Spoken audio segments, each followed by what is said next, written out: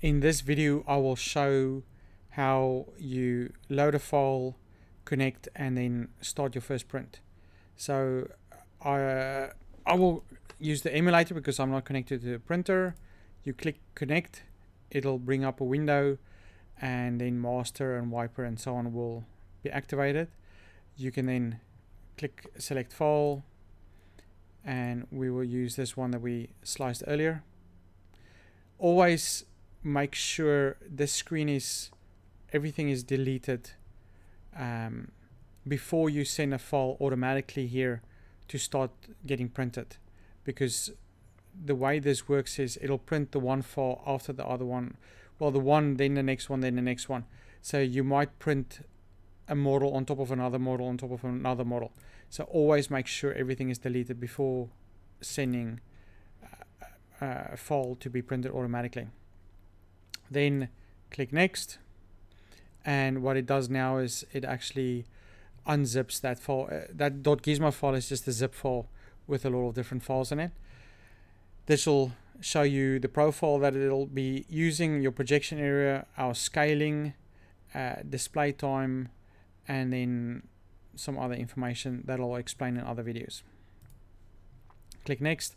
So here you can display the first layer. This is now displaying through the projector. You can display in red. It won't then harden as much as displaying in white. In the past we had something on the lens to open and close it, so you could open and close the lens. On some of the projectors we couldn't switch the LED on and off, so we had a mechanical thing to open and close the lens.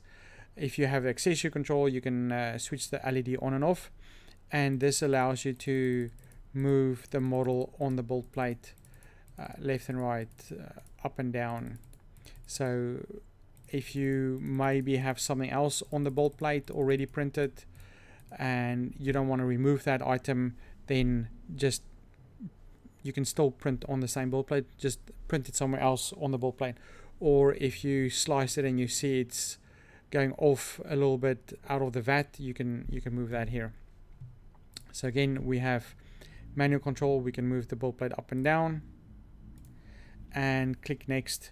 We can then see the information that came from the profile. So we're going to have a dip depth of 4000, the pause of the build plate down, display time, and so on.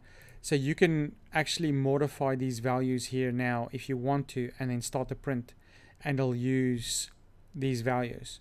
So you don't have to always go back to the profile, change the profile, and load everything again.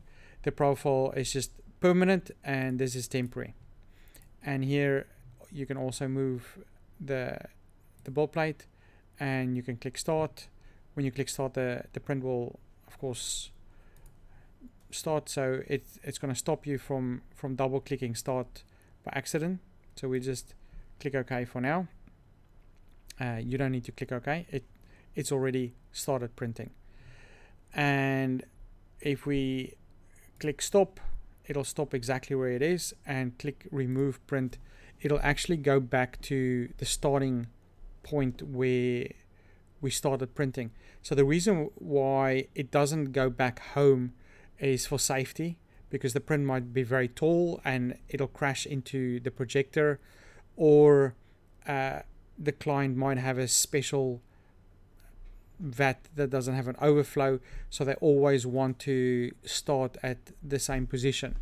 So if you then want to remove the print, just click build plate plus 10 or whatever. Again, be safe. There's nothing stopping the machine from destroying itself, and there's nothing stopping the machine from having the print destroy the projector. So always be careful when you do the movement. And that's the printing very quickly.